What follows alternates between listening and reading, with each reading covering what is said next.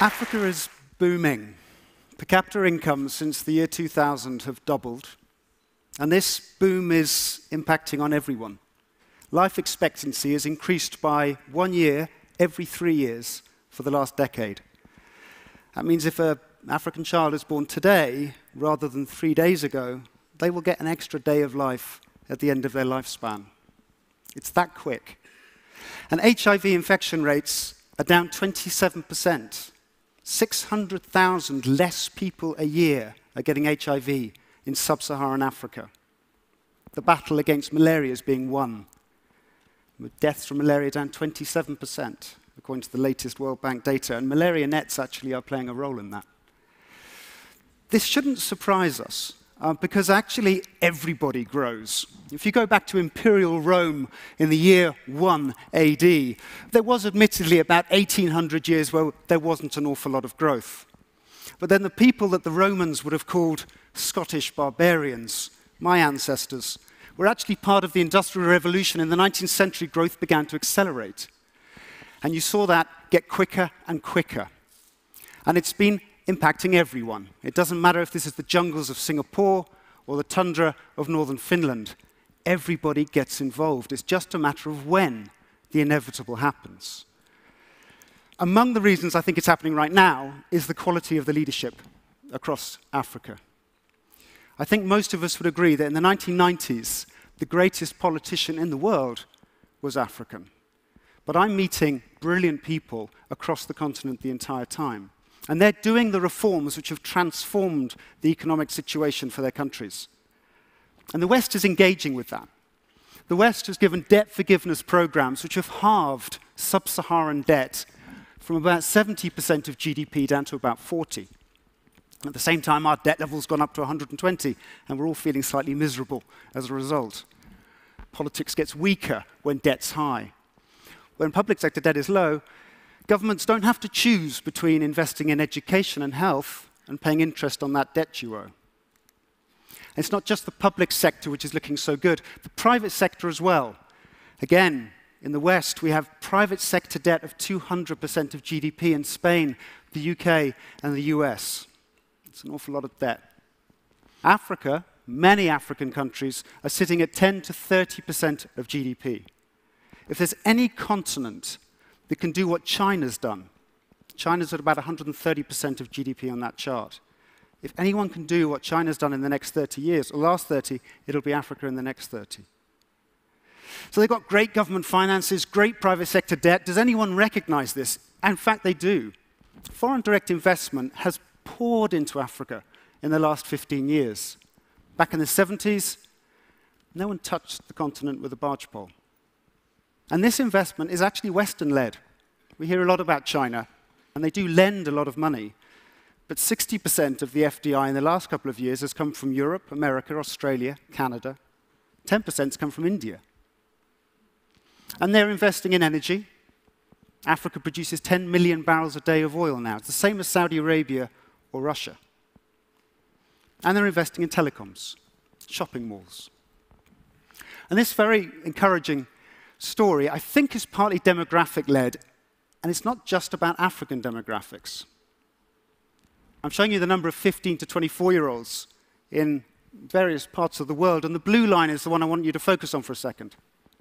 10 years ago, say you're Foxconn, setting up an iPhone factory by chance. You might choose China, which is the bulk of that East Asian blue line, but there's 200 million young people, and every year until 2010, that's getting bigger. Which means you're going to have new guys knocking on the door saying, give us a job. And I don't need a big pay rise, just please give me a job. Now, that's completely changed now. This decade, we're going to see a 20 to 30% fall in the number of 15 to 24-year-olds in China. So where do you set up your new factory? You look at South Asia, and people are. They're looking at Pakistan and Bangladesh, and they're also looking at Africa. And they're looking at Africa because that yellow line is showing you that the number of young Africans is going to continue to get bigger decade after decade after decade, out to 2050. Now, there's a problem with lots of young people coming into any market, particularly when they're young men, a bit dangerous sometimes.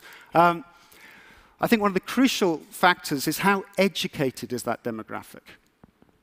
If you look at the red line here, what you're going to see is that in 1975, just 9% of kids in secondary school education in sub-Saharan Africa. Would you set up a factory in sub-Sahara in the mid-1970s? Nobody else did. They chose instead Turkey and Mexico to set up the textiles factories because their education levels were 25 to 30%. Today, sub-Sahara is at the levels that Turkey and Mexico were at in 1975. They will get the textiles jobs that will take people out of rural poverty and put them onto the road to industrialization and wealth.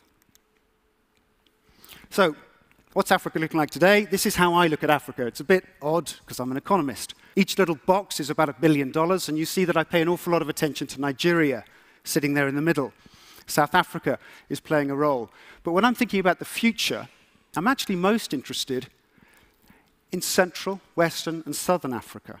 If I look at Africa by population, East Africa stands out as so much potential.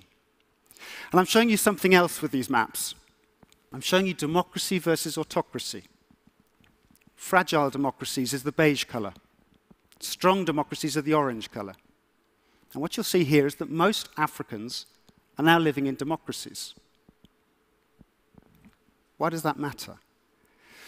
Because what people want is what politicians try, don't always succeed, but they try and deliver. And what you've got is a reinforcing positive circle going on. In Ghana, in the elections in December 2012, the battle between the two candidates was over education. One guy offered free secondary school education to all, not just 30%. The other guy had to say, I'm going to build 50 new schools. He won by a margin. So democracy is encouraging governments to invest in education. Education is helping growth and investment, and that's giving budget revenues, which is giving governments more money, which is helping growth through education. It's a positive, virtuous circle. But I get asked this question, and this particular question makes me quite sad. But what about corruption? How can you invest in Africa when there's corruption? And what makes me sad about it is that this graph here is showing you that the biggest correlation with corruption is wealth. When you're poor, corruption is not your biggest priority. And the countries on the right-hand side, you'll see the per capita GDP. Basically, every country with a per capita GDP of, say, less than $5,000 has got a corruption score of roughly, what's that, about 3? 3 out of 10. That's not good. Every poor country is corrupt. Every rich country is relatively uncorrupt. How do you get from poverty and corruption to wealth and less corruption? You see the middle class grow. And the way to do that is to invest. Not to say, I'm not investing in that continent because there's too much corruption. Now, I don't want to be an apologist for corruption. I've been arrested because I refused to pay a bribe. Not in Africa, actually. But what I'm saying here is that we can make a difference, and we can do that by investing. Now, I'm going to show you, let you into a little not-so-secret. Economists aren't great at forecasting, because the question really is what happens next. And if you go back to the year 2000, what you'll find is The Economist had a very famous cover, The Hopeless Continent. And what they'd done is they'd looked at growth in Africa over the previous 10 years, 2%. And they said, what's going to happen in the next 10 years? They assumed 2%.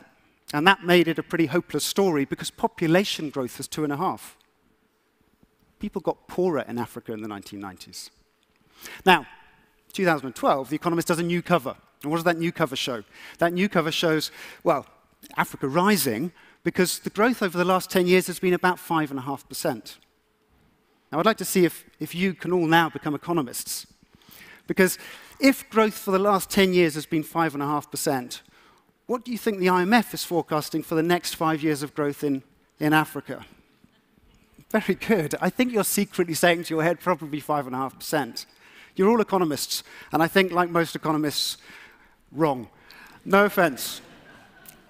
What I like to do is try and find the countries that are doing exactly what Africa's already done. And it means that jump from 1,800 years of nothing to, woof, suddenly shooting through the roof. India is one of those examples. This is Indian growth from 1960 to 2010.